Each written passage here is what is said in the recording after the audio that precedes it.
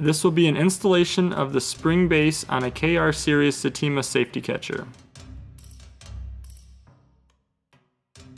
Lay out all of the spring base components.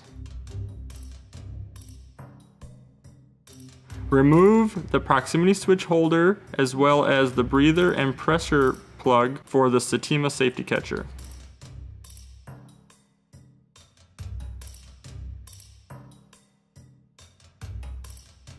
Start by sliding the seal and white spacer over the Sitema Safety Catcher on the bottom shoulder.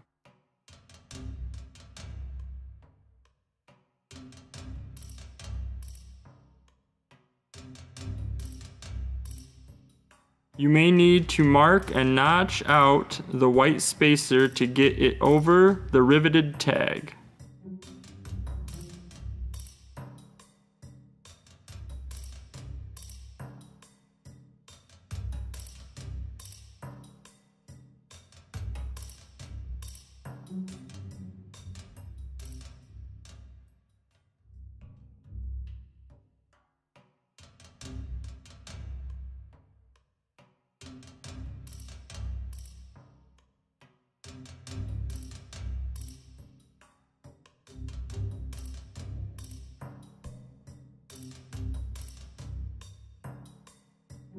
Take the spring base housing and slide it down over the safety catcher.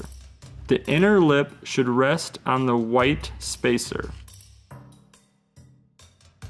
Turn the safety catcher upside down so you can see the bottom of the catcher.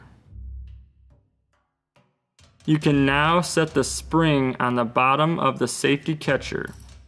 Next, take the bottom plate and set it on the spring. The spring should sit in the counter bore of the bottom plate.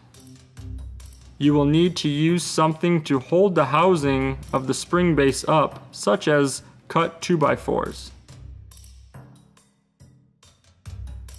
Using 2 threaded rods or long bolts with nuts, you can put the bolts through the through holes on the spring base bottom plate. Another option is to use an arbor press. Now you can line up the bolts with the safety catcher's tapped holes and thread them into the safety catcher. The bolt thread sizes are dependent on the safety catcher size. See the data sheet on Sitema safety catchers for the size units. Once the bolts are installed, you can now start compressing the spring using the nuts on the bolts. You only need to compress the spring enough for you to see the snap ring groove in the housing.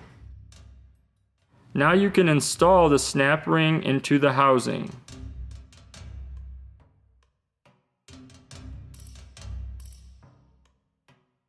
With the snap ring installed, remove the 2 nuts and bolts.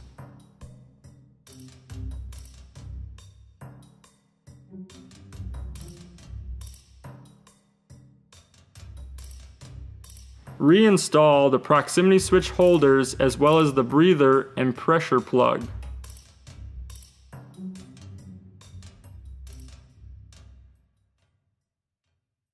You have now successfully installed a Sitema spring base on a KR-Series Safety Catcher.